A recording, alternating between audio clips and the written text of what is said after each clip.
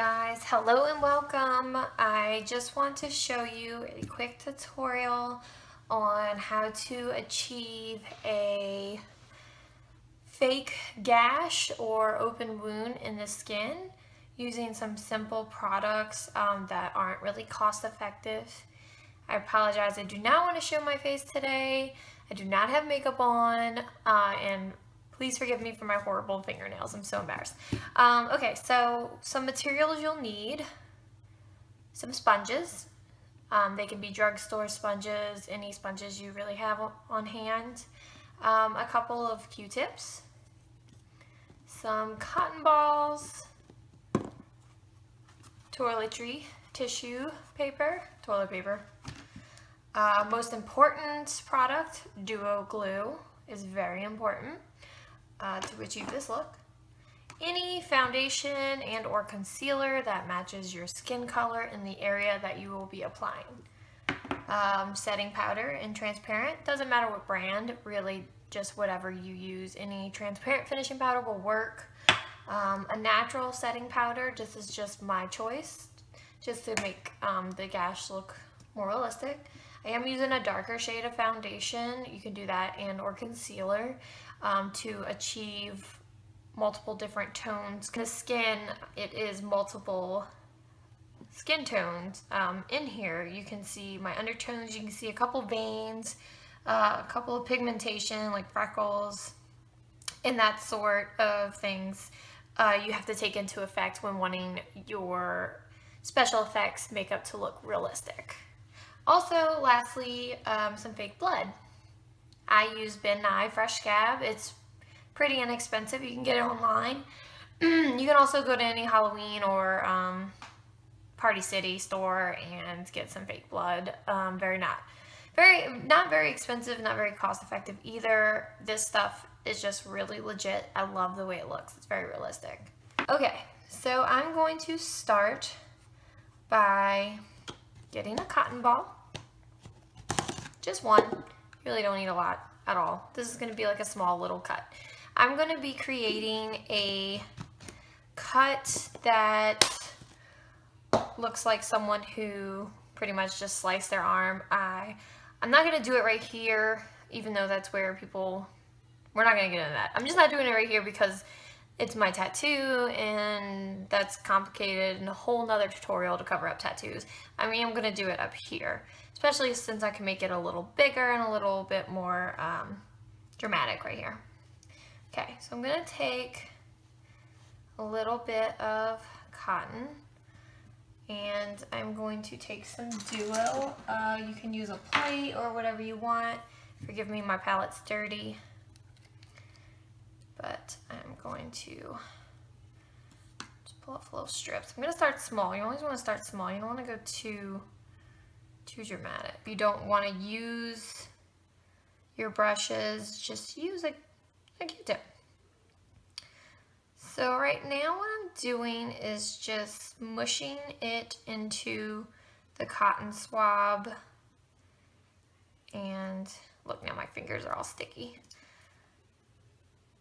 If you can find a cheaper adhesive, use that. A little piece of tissue. Gonna lay that there.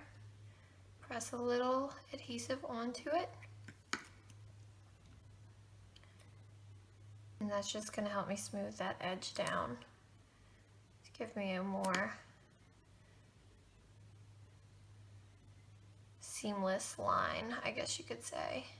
This is just for Halloween. You're just like going out and you want to like look spooky or zombified or anything like that of that sort. I mean, this doesn't have to be so perfect. So if you need it to look a little bit more gash between, then you can always take like a toothpick. I'm looking for something I can use. Something that's more sharp and defined. Not sharp, but like defined. Oh, actually, you know what? I'm going to take a pair of scissors. Please don't do this at home, people. I'm using the back side. It's not the sharp side. And I'm literally just gonna come in between and slash that. And it helps me open it up, make it look more like a wound. Use a little glue at a time. It doesn't usually take that long to dry, but if you use too much, you know, the layers of the glue will take a little while. Alright, so what I just did was added a little extra toilet paper to the other side. Just gonna gently tap on it so I don't move it too much, because I don't want to lift it up. Alright, so I am going to smooth this out right here, just because I don't want it like too crazy looking. And I mean, it's supposed to look like a gash, not a not a infected gash, just a gash. So now I'm going to take some translucent finishing powder, little sponge. I'm just gonna do this to kind of help dry it. Actually, it would be easier if I just took a little brush and sprinkled it on there. Don't go all crazy with the glue like I did, because you don't want all this texture on the sides here. You want it to be seamless. So if you see any lifts anywhere, just kind of either use your hand to peel it off. You don't want to peel off the whole look though, or just use a little water and try to like wet it down a little. I'm just gonna leave it just for the sake of, you know, I don't care. I'm gonna start around the outside and tapping around. You don't want to lose that build. So I'm gonna push along the outside. You really want that foundation to blend out. So you do want to make sure that you go further than the actual cut with the makeup, because if not, then you're just gonna have like that one kind of makeup look, and that's not what we want, right? I want to be able to get in these creases and cover everything. I'm gonna put a little bit more translucent powder on top, because you want to do this in like stages. So now I'm gonna go in with that darker color. This is just Face and Body Foundation. I like it because it's sheer. Just pick up a little bit here and there, not all over, because you want it to separate. I'm just gonna take a little extra off. And what I'm doing is kind of creating the dimension to the skin, giving the kind of, I don't want to say freckly, but kind of like the, you see how like the skin has these little spots on it? It's not fully one color, it's always multiple colors.